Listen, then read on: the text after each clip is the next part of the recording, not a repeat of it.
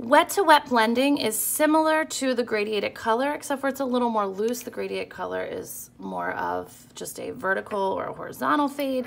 The wet to wet's a little more organic. So again, you can use the colors that you have, or you could mix up some new colors. Okay, just using the lid here. Mix up a couple colors in here.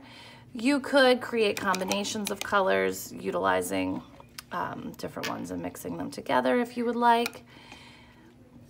Okay. So the wet to wet blend is you're gonna go back to my big brush here for a second. Fill a pretty big area. And then I'm gonna go with my little brush and I'm gonna let that blend in together.